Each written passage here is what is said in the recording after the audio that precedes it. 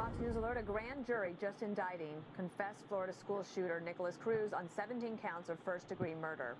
The family that took Cruz into their home spoke earlier today before the indictments were handed down. Their attorney says they had no idea what he was planning. They're trying to do the right thing. They're in mourning just like everybody else in this community. They still don't know what happened, why this happened. They don't have any answers. They feel very badly for everybody. Police say Cruz has confessed to killing 17 people at Marjory Stoneman Douglas High School on Valentine's Day.